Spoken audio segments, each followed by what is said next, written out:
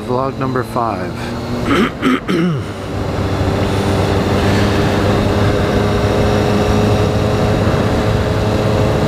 My most successful role-playing games are the campaigns that I've run as a game master. Well, I've run... One was in my early 20s, and I ran it for 7 months, and the whole group I was with, all of the players for the most part, were unemployed at the time, so we had time to burn,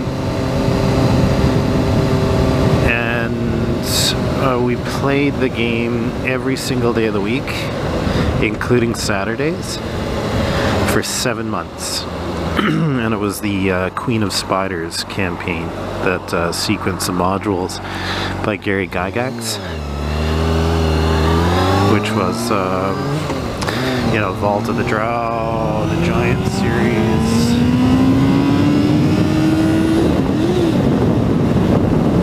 All of that stuff. And that was absolutely fantastic. So I GM'd a group of about anywhere from, I would say, 5 to 8 players at a time. And for the most part, they would show for pretty much every session, even the Saturday nights. It was just so good. You know, I was at the top of my game in terms of GMing. I really lived it. I lived it, that campaign. And so did the players. And when I talk to these guys today, you know, we all moved our separate ways. About whenever I do get a chance to talk to them, invariably that campaign comes up, Queen of Spiders. And you know, it was just so epic. It was so epic. You know, one guy, Sardok of the Mammoth, Slayer of Lolth, this elven ranger, he had a statue made of him in Starich, in Istavid maybe, and obviously Greyhawk. And there was a cavalier who, you know, jumped with his horse across the river, you know, and plunged his lance into the chest of a hill giant. It was just so unbelievably epic. I mean, they grew with their characters. It was such a fun experience for everybody all around. Okay, that was campaign 1 that I had just a blast with. Campaign number 2 that, you know, I ran, and it was extremely successful. You know, I've run a lot over the years, you know, and they've all been successful, but relatively short term, like a few months here and there, and then we end. The other one I ran was Rifts, strangely enough. I'd purchased the Rifts main book in the 80s, I think, or early 90s, and could never find anybody to play it. And, you know, Rifts, for those of you who don't know, is a mix of sci-fi and fantasy. So you can be a wizard, a Borg, you know, cyborg, a dragon, all at first level. Completely unbalanced, but not meant to be balanced. And I picked it up. No one wanted to play it.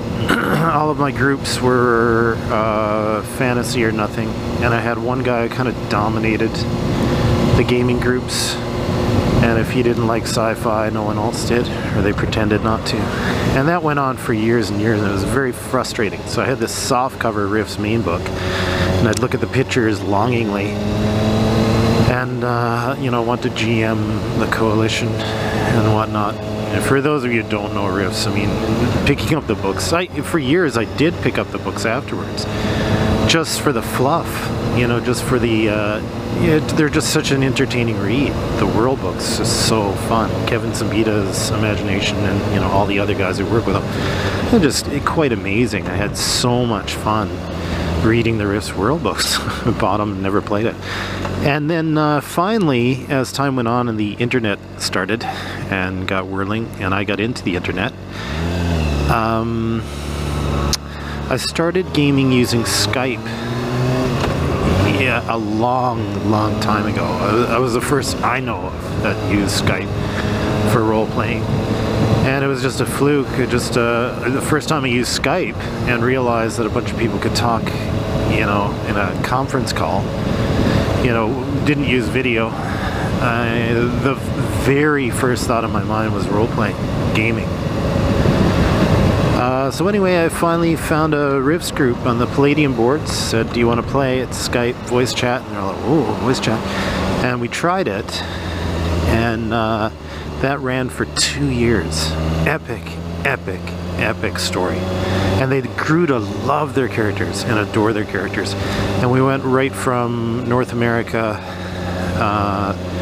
you know, to England, Rifts England, to, you know, they left the world. Merlin banished them to Phase World and stuff, and they came back. And to this day, that's their main, you know, their main game of love. And I'll return to that game eventually when Savage Worlds comes out. We're going to convert over. Okay, love you.